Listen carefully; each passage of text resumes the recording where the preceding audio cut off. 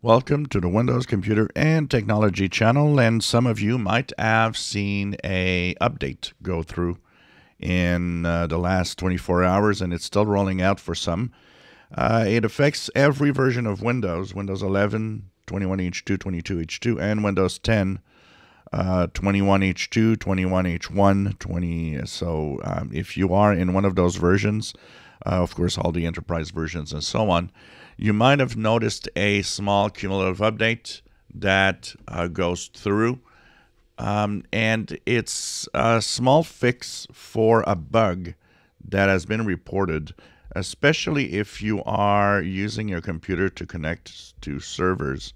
The handshake for TLS has failures. And what happens is that when the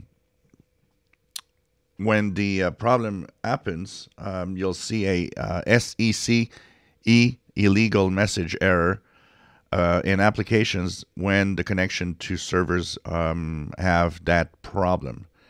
So to actually have an out-of-band update like this, that means that it's something that they really want to fix. So check your Windows updates. You might see that in Windows updates, you'll have that update appear in Windows 10 and Windows 11. And that will fix, of course, the problem for today. The update is KB5020387 if you're on Windows 11.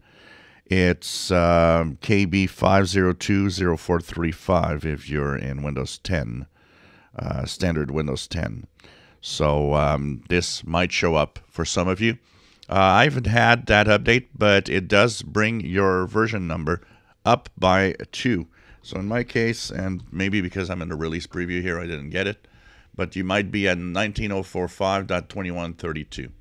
So if you have that update appear, that's simply a bug fix for connections to with apps that try to connect to certain servers.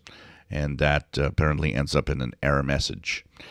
If you enjoy my videos, please subscribe, give us thumbs up. Thank you for watching.